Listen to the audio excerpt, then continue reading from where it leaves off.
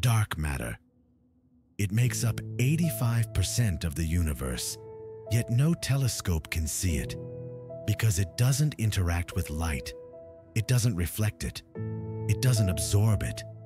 It's just there, influencing other objects with its presence. Scientists detect its existence by observing how galaxies rotate and how light bends around invisible mass.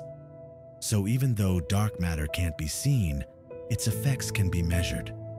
If we only believed in what we could see, even stars wouldn't hold their place.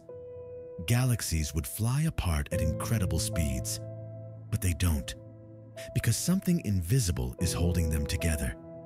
We still don't know what it's made of. Not atoms, not photons.